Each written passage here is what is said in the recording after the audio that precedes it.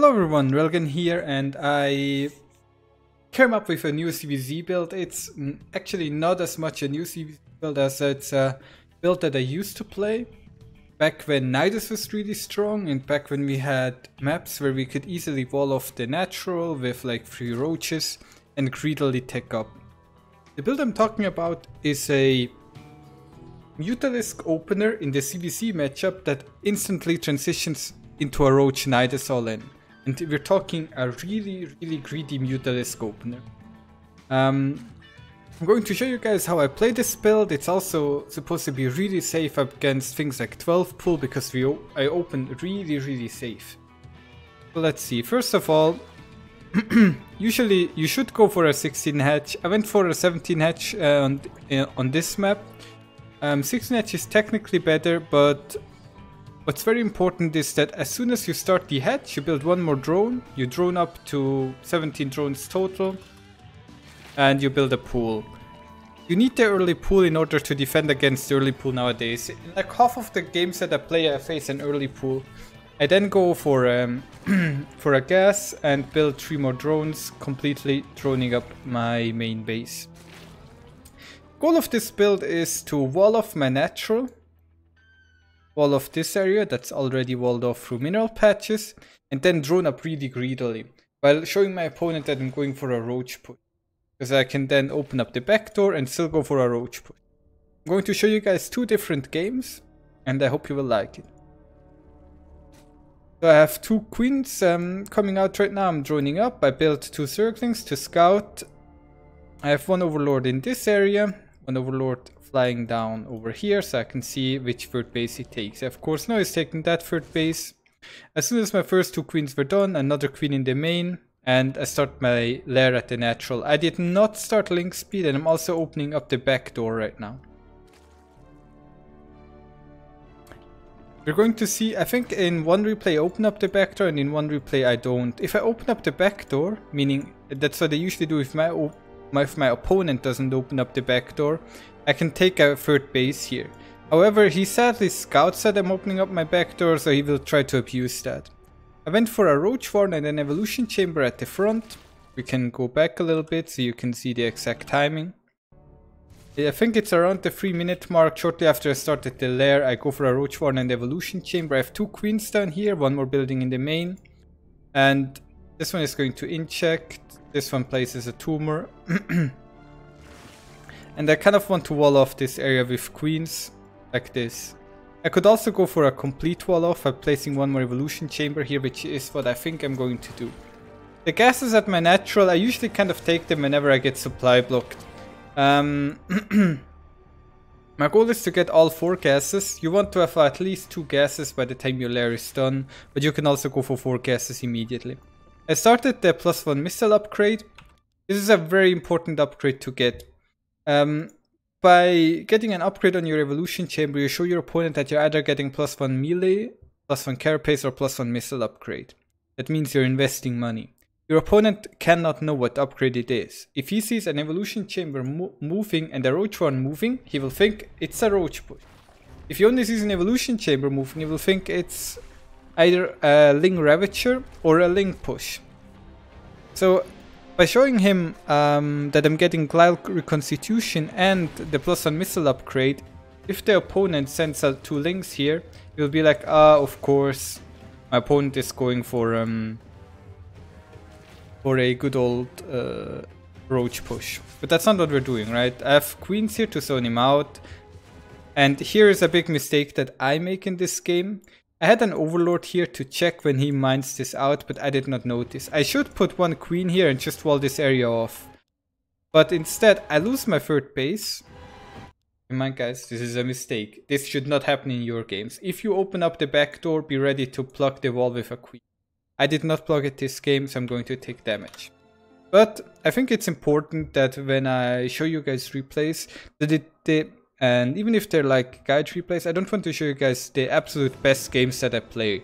Because we don't want to only watch games where my opponent completely falls over and dies and like, oh my god, Railgan, you played it really well. What's important is that we have a look at a game like this and see that even if things don't work out as they should, I can still win the game with the strategy. So I opened up with 6 Mutalisks this game. In the next replay that we're going to have a look at, we're going to see a different Mutalisk count, keep that in mind. We're going to see how this game develops. So there's one more drone there, link there. I didn't really lose too much, and my Mutalisks are able to easily ward off his Roach push here. Doing some cutesy micro, you can see only 3 Roaches of his can shoot. But he has more Roaches here, but my Mutalisk shoot at his Roaches, and only the front row of his Roaches was able to shoot there. That was really kind of some kind of cutesy micro by me. I'm retaking my third base right now. We check the worker count, I'm at 46 drones, which is a really good number to have. So at this point in the game, I'm obviously really far ahead. Now, you might say, well, Railgan, you're even in workers and you're slightly ahead in army supply. But if you check the army value, top left here, way ahead. Because Mutalisks are really expensive. Upgrades, he has +1 missile. I already have my +2 missile on the way. He did already invest in Spore Crawlers, which is really good for him, because he needs Spore Crawlers to defend against the Mutas. But what do Spore Crawlers not stop? Roaches. What is Railgan doing?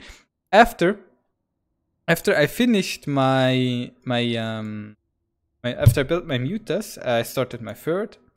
And then I started the Nydus form, and I'm only building Roaches.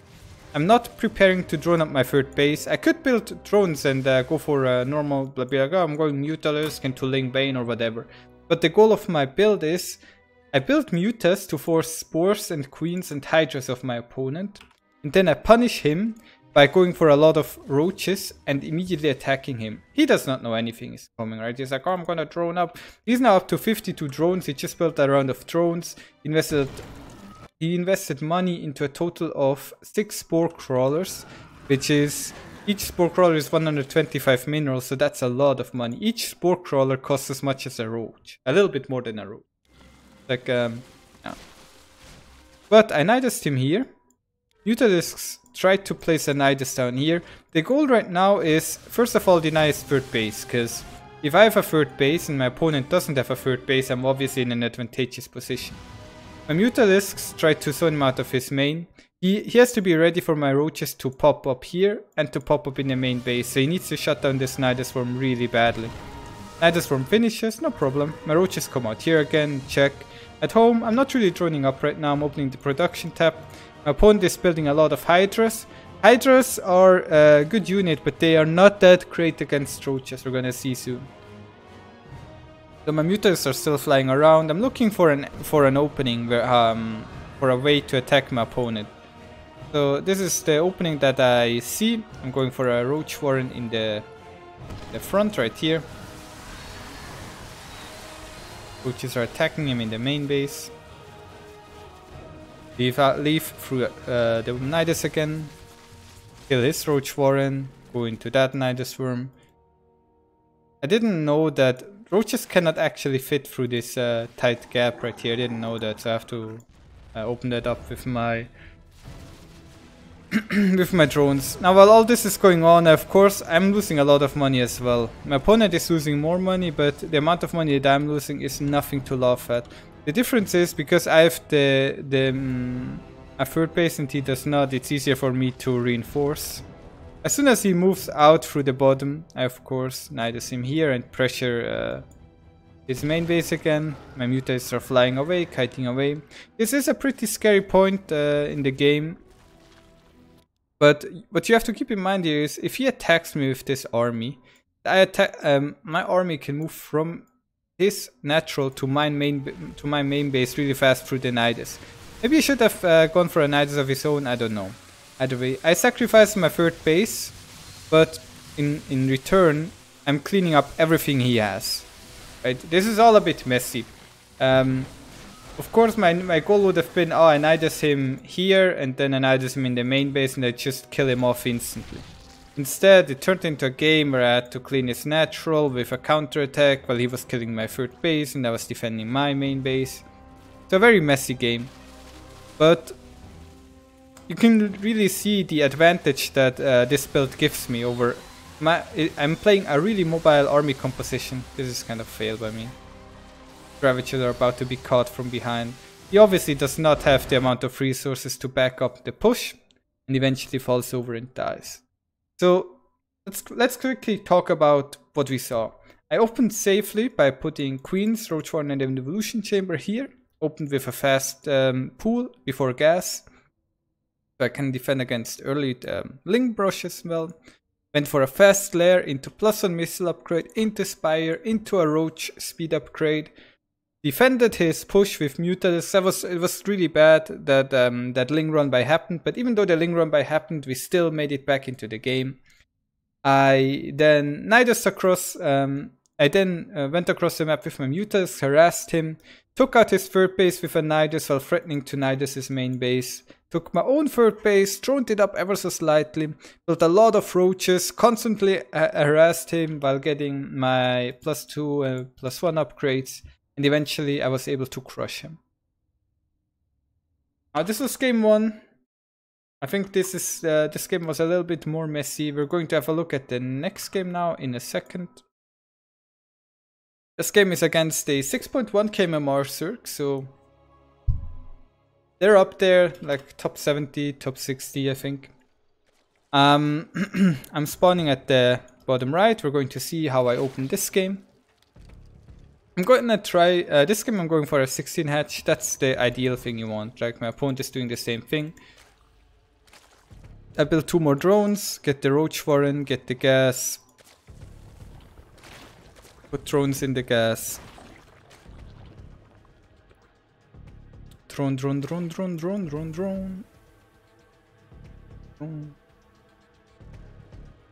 You can see, right, I'm going for the double queen again.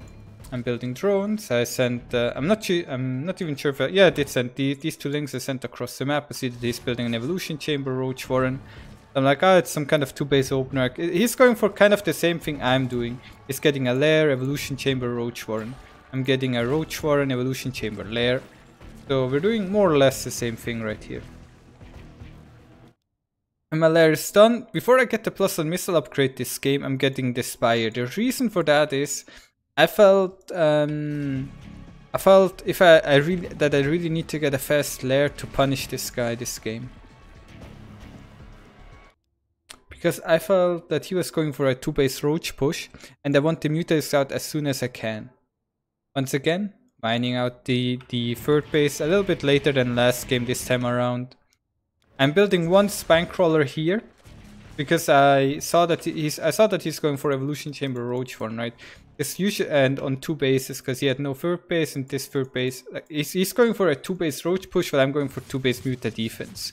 Traditionally, my build is slightly worse. But I have this Spinecrawler here that zones his roaches away, because else he would have sniped the Roach Warren. Because I have fewer roaches than he does, so he would have been able to do damage to me. Now my Mutalisks are out. Let's see, I'm going for 4 Mutalisks this game. No more Mutas, right?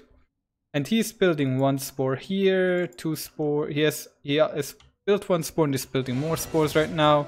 He's building a lot of queens. That's a lot of money invested.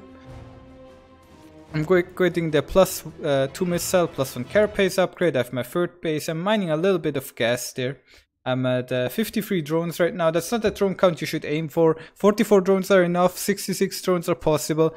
But what is important is that you have a game plan in mind. That you don't just, I'm going to build some roaches, I'm going to build some drones. You want to be decisive. I decided I'm going to build drones till 53 and then I'm going to spam nothing but roaches. Why did I decide that that's the right thing? I don't really know. I had a gut feeling. But yeah, you can see I have an Overlord up here so I can build a Nydus. I have my roaches down here ready to pump out, to push out. I'm gonna slow down the speed a little bit so we can follow this a little bit better. Let's go back slightly. So my Mutalisks are dancing around. Like, okay, so there's a hole here. Drop down the Nydus. Does he actually see that? He would have been able to see that, but it's kind of hard to see, right? Like, there's a lot of things, a lot of stuff going on that you have on your mind at any point in game. Then he hears the Nydus scream. Immediately Nydus at his third base. Roaches come out here. Let's look at the income. His income is going way down. He's mining 500 minerals less per minute. That means it's like 5-6 roaches less every minute that he's producing right now while this harass is going on. Now he was able to resaturate his space. My roaches are fighting. And because he built so many more drones, the drones don't really help in this fight. It's all Roach Queen, and well, you can see that he's being overwhelmed. Keep in mind, we are not looking at a bad player here. This guy is better than I am in StarCraft 2 in general, at least mechanically speaking, because he has a higher MMR. Usually if your opponent has a higher MMR at my level, they're very competent players. But I was able to catch him off guard. He could have, if he knew that I was going for a Roach Nydus, if he shot on this Nydus, I would have tried to do damage here. But this game, everything is going exactly the way as I've planned, right? And now I'm here, denying his mining. I'll just show you guys the income tab so you can kind of see the amount of damage we're dealing here just by denying the mining. Let's have a quick look at the unit tab. 15 roaches against 25, and all my roaches are everywhere I want them to be. He has 4 roaches in his main. I have my Mutas here, just trying to ready up another Nydus. But he can't even beat these roaches. We're even in upgrades, and my opponent will have to GG out soon. As, well, you cannot really beat more roaches with fewer roaches. Shut down the Nydus in the main. That's still 4 roaches that he does not get, that he's not able to move into the fight with. Now I think right here is where we go for the killing blow. Nydus in his natural, roaches moving in, and that's it. We're able to defeat our opponent. Much cleaner game than last game. A lot of different things happened, right? I was able to greedily drone up. Spine crawler kept me safe. Wall here. Then mined out this place because I saw my opponent is not mining out his wall. Felt really safe. Took this third base. Had my Mutas out to deny any overlords he had. Like, he has no vision on the map anymore at all. And then just started bombarding him with Nydus Worm. Yeah. That's it for this build. I played this build quite some time ago as well, but I felt like it's time to make a decent video on it where I kind of explain how I get things going. Of course, there are a lot of variables that come into play, right? There's like, oh, what if we go for a Langbane all in, and then we wall off earlier. This build gives you all the tools you need to defend, but of course it's not perfect. It's a build that is very much so defeatable, either by the opponent going for free edge Muta or by the opponent building a lot of roaches himself with a slightly higher drone count. But you can still make plays work, and you can still make plays happen, and you can still win the game. So I hope this little video guide of 2 replays helped you. I'm gonna write a guide on spawning tool as well. If you liked the video, subscribe to Railgan, visit my Twitch stream. Thank you all for watching.